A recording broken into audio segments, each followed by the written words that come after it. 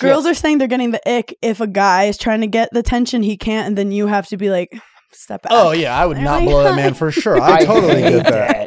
I'm so scared of everything as an ick. I was talking to a girl the other day, and she goes, I was on a beach with a man, and a bee came by, and he went, oh, and that was it. Well, that's an ick, dude. That was it. That's crazy. What are you supposed to be? You have to karate chop it. See a bee and be like, try me, bitch, try me. Yes, fucking.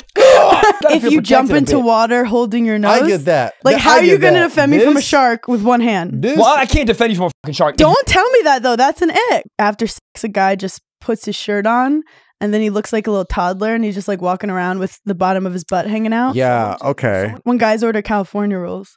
Interesting. Wow. What about that is, see, that's that what means I'm saying. you don't go down on women.